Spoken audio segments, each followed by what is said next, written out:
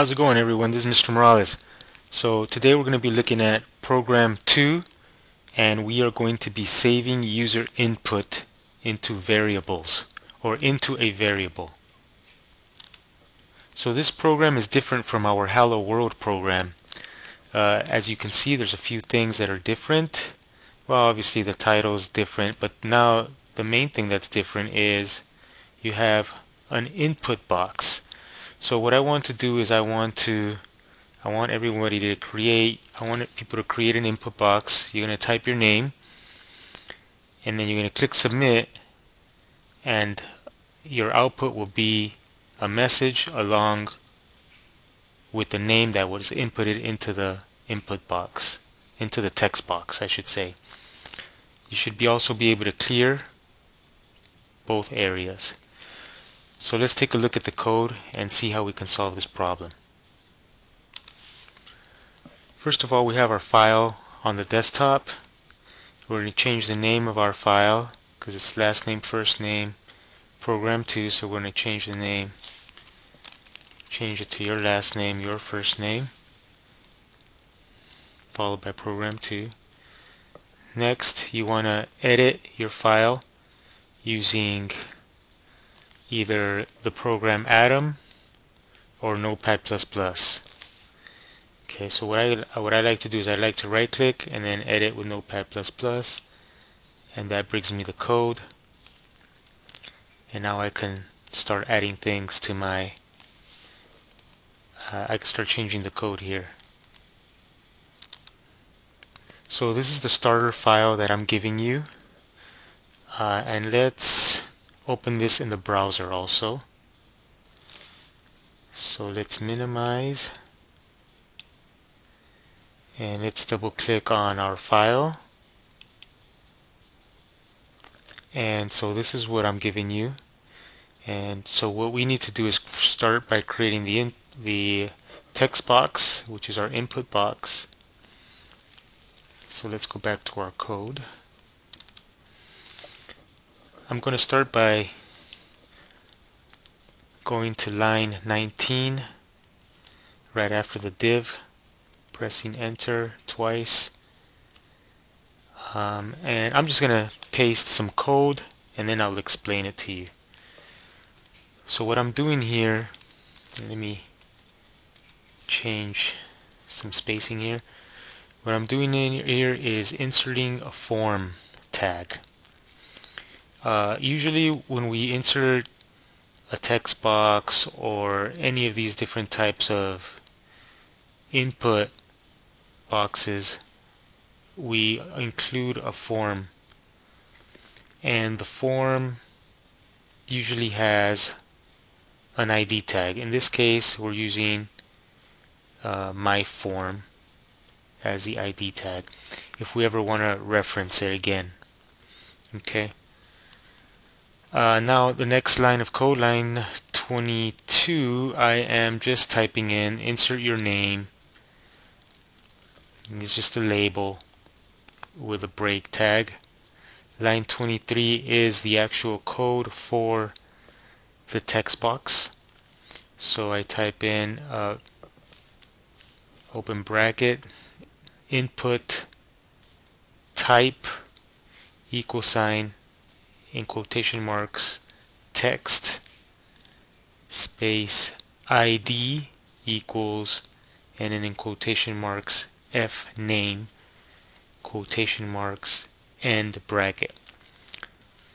So I'm not using I'm using F name as my ID tag.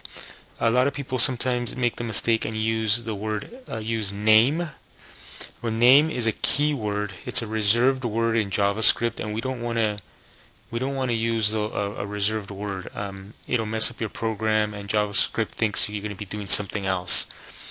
So we don't want to name variables or IDs and any elements. We don't want to name them with the word name or any other reserved words. We'll look at reserved words in a later video, but for now we'll use that F name. Line 24, we are closing our form with the backslash. So make sure you do spacing similar to mine. It's easier to see the code that way. And just for simplicity purposes, I also created some space here just to make it easy for us to see. But usually we don't have to have that type of space there. Okay. So let's save and let's view it on our browser. Refresh, and great. Now we have the text box there. Let's go back to our code. And actually, let me mention one more thing. So our goal is that whenever someone types in their name here or types in something there, that is going to be saved in a variable. So that's what we want to do in our code. So let's take a look at how we're going to do that. So we'll click on line 7 and we'll start with the keyword var or var. And notice how it changes colors. I press space and now I'm going to type the name of my my variable name. I mean, it could be anything that I want, you know, except for the reserved words. So I could put something like, you know, first name. I'm just going to use some examples here. I could type several, you know, several items here. I can even type item. So what I'm doing by creating by typing this in is, this is just an example. I'm creating 3 different variables. One variable is first name, another variable is mid name, another variable is item. Every time I create variable names, and actually after every statement I want to put the semicolon, type in the semicolon in there. So this is how I create several variables. Now for this example, I'm just going to create one variable, but in the future you may need to create several variables, so that's how you do that. Okay, I'm going to press enter. Now I'm on line 8. So I just created the variable first name, but there's nothing in there. So what I want to do is make sure that I save whatever's in that text box. I want to save it into this variable. So that's what I'm going to do in this line of code. This line of code is very important. So I'm going to type first name is equal to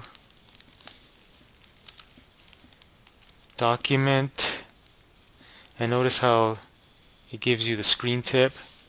I press tab, document dot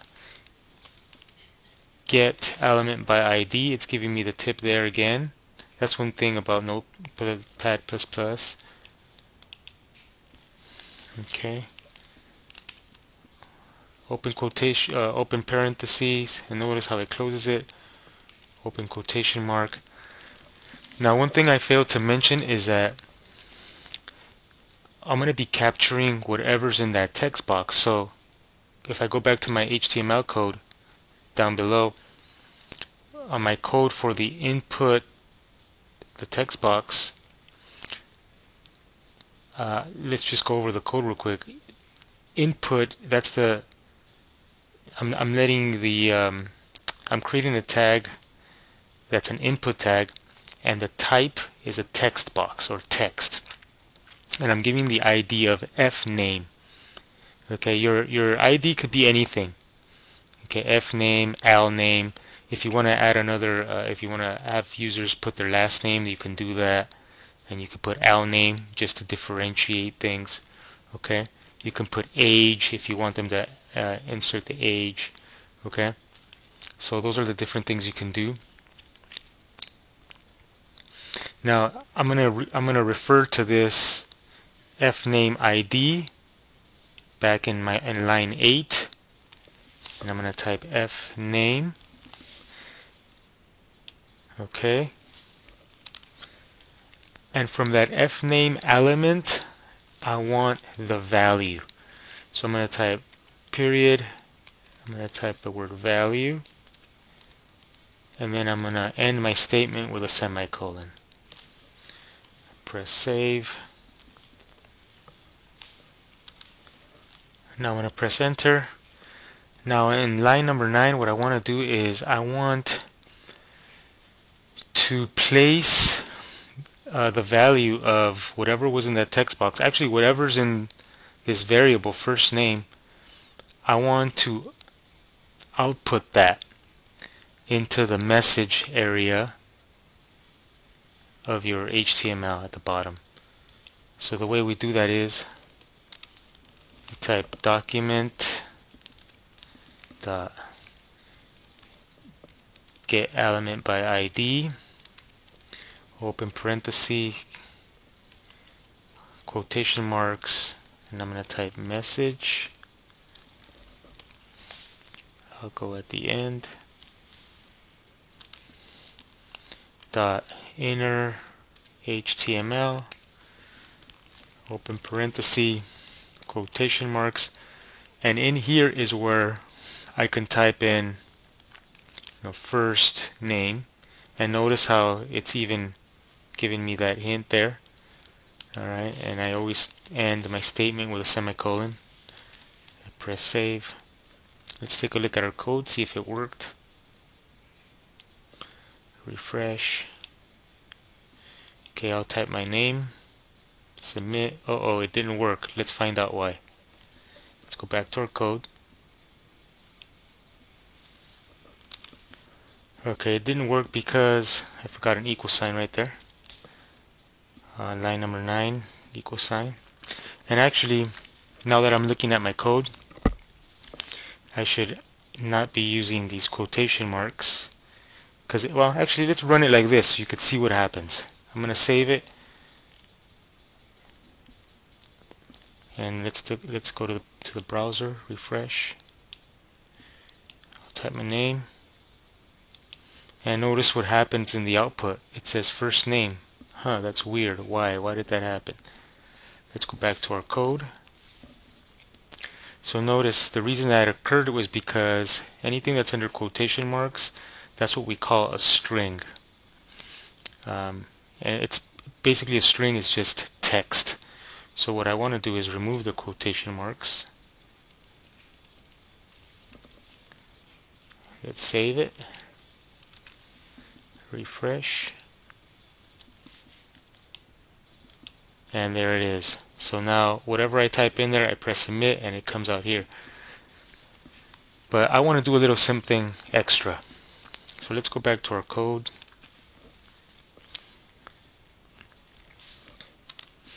I want to add a little more text here. So within those parentheses, I'm going to start with a quotation, double quotes. I'll type in hello, your